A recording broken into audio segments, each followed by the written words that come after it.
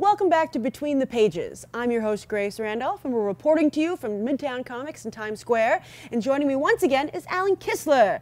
Alan is Agent of Style at Newsarama and also Crazy Sexy Geeks here on YouTube, and the writer of the unofficial Game of Thrones cookbook, which is out now. Yes. Right? Today we're continuing our series talking about comic book characters to film. The whole journey, getting you to know their backgrounds so that when you see them on screen, you know what's going on. So who are we talking about today? Loki. Yes, the character more likable in any form but his own. Basically. Right? Although, I think kudos to Tom Hiddleston. I think he's done a lot for this character. I think Tom Hiddleston is a fantastic Loki. I think Isn't he did he? such a good job in the movie Thor. That is like Kenneth Branagh's one gift to the franchise. Besides making a good movie, he cast him. And I think that of all the characters we've talked about, I think that this is the one instance where the movie has helped the character. I think so. I think it's brought him back into the spotlight in a big way. Yeah. And when I was watching Thor with friends who'd never read the comics, I mean, they were asking me more about Loki than Thor. Like, you know, is Loki a big character in the comics? Like, are there a lot of stories with him and Thor? Like, yeah, absolutely. Yeah. Like, there are miniseries, there are specials. Like, yeah, he's all over the place. No, I think he's super cool, and I think that's what helps Thor maybe a little bit over the Captain America. I think that he has such a great villain now. Yeah. I think that they've given him that iconic villain that you need, you know. Well, it's a little more of a complex villain. Well, also there's always that chance for redemption, I think. Just Right, like, which is what Thor hopes for. yeah, which makes him, as you said, a more complicated villain. Oh, and also it brings into mind, which is one of the great things about him being a half-brother, I mean, rather a step-brother in the comics and this fictional idea of it. He could have been like Thor. Like, Yeah. they're not that far apart from each other. Like, he is part of this house. He was adopted into this royal house.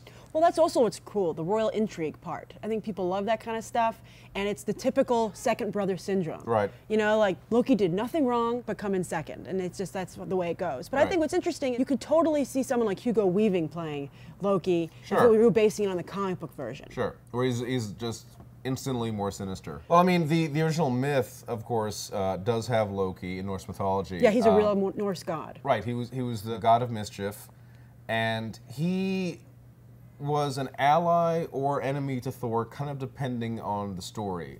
They were not stepbrothers in the original mythology. He's actually considered more of like an uncle of sorts. He was more a contemporary to Odin, so like he was sort of considered a brother in arms to Odin, and so Thor saw him as his trickster uncle. So it's the whole Hercules to the family kind of relationship, right? Right, yeah, you could definitely see that. And Loki, I mean, if you look in a lot of the myths, his mischief was just plain that mischief, or he would help out Thor, but still somehow get a dig in. Like, literally, there's a story where he tells Thor, the only way we can do this is if you dress up like a woman and pretend to get married to this guy. And Thor has to do that. And the plan works. They really did that in the comic? That's fantastic. No, this was in mythology. This is in mythology. This is old mythology. Even more hilarious. Yeah, yeah. I guess cross-dressing has been funny forever. Exactly. It's interesting that Loki was such a key villain. Like, he was the first Avengers #1, he was the villain. Yes, absolutely. But yet never really caught on, I think, in the comics. But again, what does he do? Does he go to New York and start attacking? No, he convinces a group of heroes. Well, in the comic, he doesn't do that. Right, right. Yeah. But like in the first that's Avengers true. comic, he's trying to get the Hulk and Thor to fight because he thinks the Hulk can beat up Thor. So he tricks him, yeah. So he, again, tricks them with illusions to thinking the Hulk's on a rampage, and so I think Thor that is going to be shows in the movie a little bit, but that was the main focus of the comic. Yeah, Right, that's right, what he right. did. And in the end, Thor realizes, oh, this is Loki's thing. And he goes and fights Loki by himself and is able to defeat Loki by himself while the other heroes who showed That's up. never hard for Thor. Yeah, not terribly. I mean, they've even made it kind of a comedic aspect of their relationship, how easily Thor can beat up Loki at times. Like, there's a classic Simonson story from the 80s where Loki's kind of gloating about, yeah, you beat my scheme, but I did get you there. And then Thor responds by picking up his hammer and breaking Loki's arm.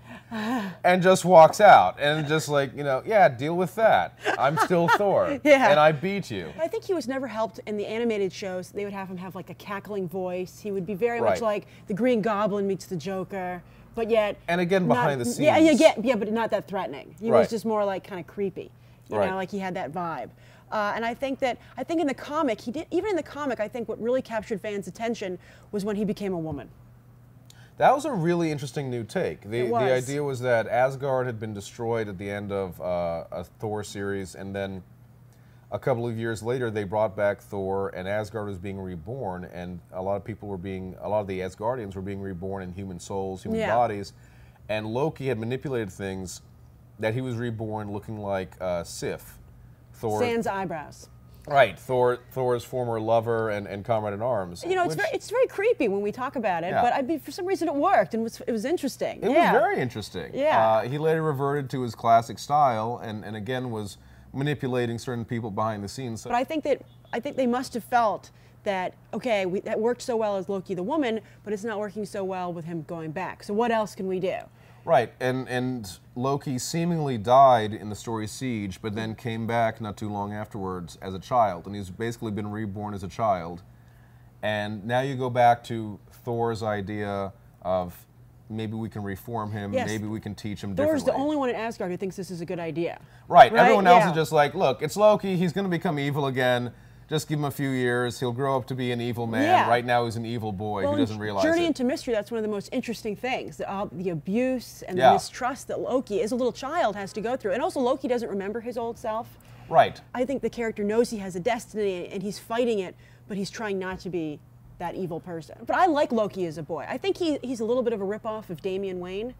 It's hard not to compare bratty kids to each other. Also with, raised by League of Assassins, former trickster god. Right. They look very similar. They have the same kind of attitude. Right. But I like both of them. I can't get enough of the character. I think Loki as a child is very interesting because, again, you're approaching, if this were a human character, I think a lot of us would be like, well, yeah, just raise him differently and it'll be okay. But because it is a magical character. It is a Norse god who has destiny and who, prophecy is in their blood and cosmic forces are connected to them. You have to wonder, like, is he trapped in this role he's supposed to play? No, I agree. But one of the things that you brought up that I think is interesting, at the end of Siege, as usual, Loki's like, I've made a horrible mistake, Thor. I don't want you to die. I'm going to save everybody. It makes me wonder, you think that'll happen in the movie? I can definitely see that happening where at the end of the Avengers film, he has some kind of remorse moment or realizes things have gone too far or he's unleashed an army that he can't control anymore. I hope he doesn't die and turn into a little boy.